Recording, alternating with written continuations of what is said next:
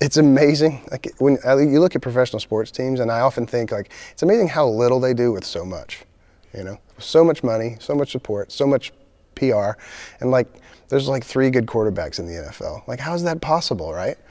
But then you look at how many arts organizations and musical organizations especially are doing so much with like nothing, with no support from the government, with hardly any support from corporations, and basically just support from private philanthropists, people who love music and just want to do it themselves. It's music in this country, especially these days, is such a grassroots effort that, you know, if you even have the slightest interest, you should get involved.